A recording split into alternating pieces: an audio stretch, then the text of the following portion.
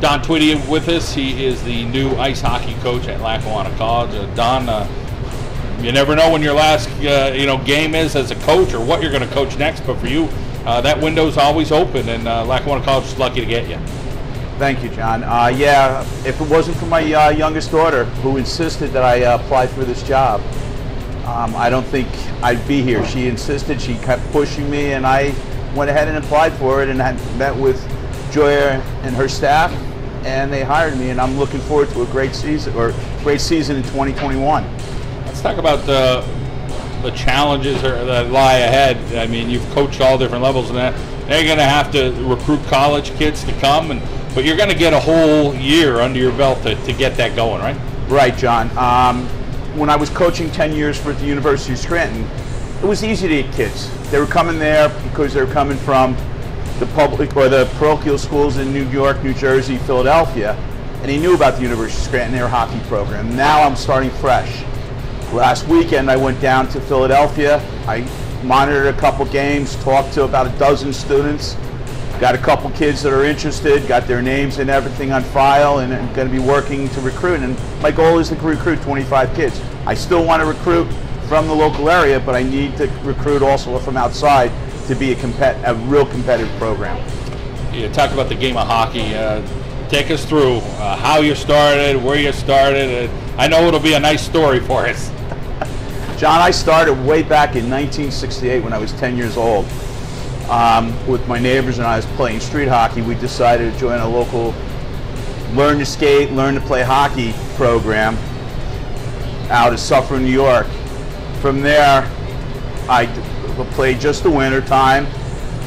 Ice was shut down first week or second week of March, and we picked it up again in the mid-November time frame. By the time I got to high school, or the high school I attended had a high school team. I really wanted to play on it. Worked hard. My freshman year, I played on the JV team. I did the stats for the varsity team. Worked real hard all summer. Rinks were now starting to stay open 12 months a year, so I was getting that extra ice time. Two people that were very big in it were Frank Horan and Barbara Budrock Horan. They developed my talents. I loved how they handled everything. My sophomore, junior, and senior year, I played for the varsity team at my local high school. From there, I played some junior hockey. I attended a 2-year school, Rockland Community College. Played a year at Rockland. Got that under my belt, under JUCO.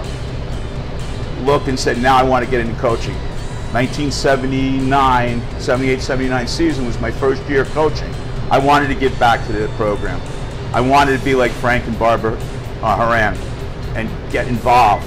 And I got involved, and I've been doing it ever since, right through the Ice-A-Rama days in Wilkes-Barre, opening the ice box in Pittston, and then moving over to with Penguins and running the Cole Street, or helping out with the Cole Street program. Hockey in Northeastern Pennsylvania, go back to some of those days. Obviously, the Ice-A-Rama, not many people were that interested. It seemed like when the Penguins hit, that's when it really exploded. Go back to Kevin Blom and him pushing for hockey in Northeastern Pennsylvania. And there are other people, but a guy like you, you're kind of one of those guys that always was advocating for people to play more hockey. Hey, give it a shot. Try it out. Yeah, John, as you know, we got a lot of people involved, and I just give it a shot. Try it. I love it. If I love it, maybe you'll love it. I find out 75% of the people I say give it a shot to, they stick with it. They enjoy the game. With Kevin Blom and Jeff Barrett developing the Penguins here, it also helped grow the program. We were maxed out at the Ice-A-Rama. I had gotten so many kids. I had started the high school program there, moved it over to the ice box, and once the Penguins, it exploded. And we developed, and I still see kids come in, they look at me, can we try goaltending? My kid wants to play hockey, and I said, come on, I'll get you out there, come on. Unfortunately, times are early. We skate at 6, 7 a.m. At most weekends, I get up at 4 a.m. and I open the rink anywhere between 5:30 and 5:45, and I'm usually there till 1, 2 o'clock in the afternoon. The local hockey, so Wilkes and Kings have really, tried to do what they can here early. Wilkes put on a really good product on the men's side.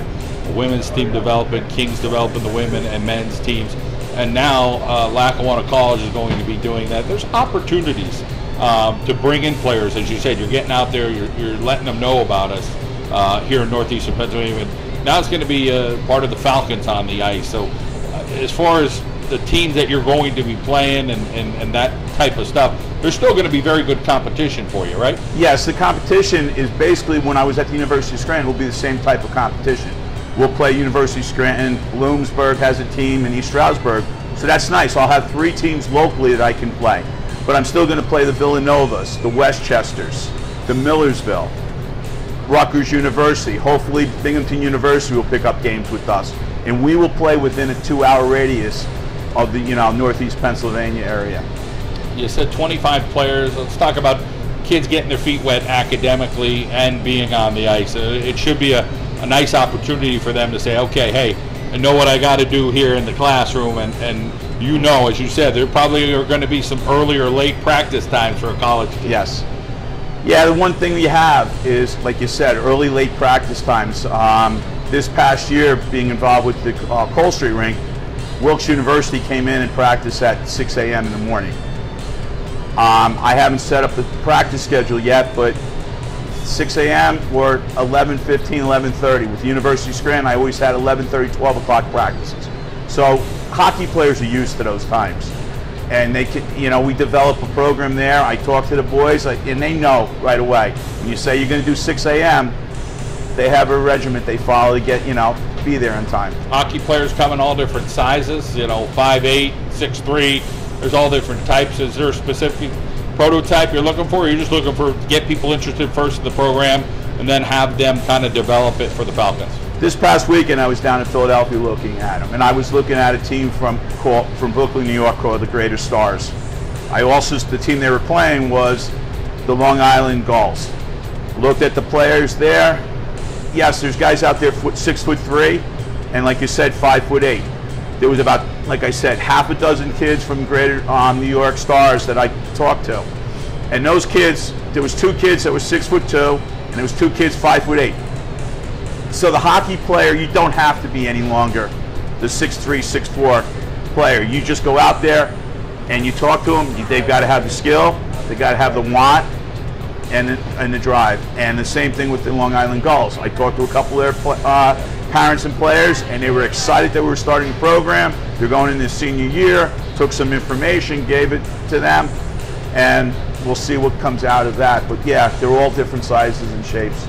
Lackawanna College, they got sold on you. What sold you on them? Joya Whittington and the university there at Lackawanna College. Basically, you got a lot of success in the sports programs, but it's really been a progressive college in the Scranton area. Yes, and the reason I did it, like I said earlier, my daughter convinced me. My daughter went there 2 years to school. She played soccer, basketball, and softball at the school. So I said, let's give it a shot. The different coaches I've known, met. Joya coached my daughter in basketball her last year. Danny Berg, who's involved with the athletic department, coached her in soccer. So I got to know them. I was very impressed with them. I liked how they handle themselves. They've handled my daughter tremendously. She helps out with the tournaments going on there and working at the CAYC when they need help. That I felt it was a good shot and a good place for me to be at. All right, Don. Well, congratulations on the new gig, and I'm sure you're going to do well. Good luck. Thank you, John.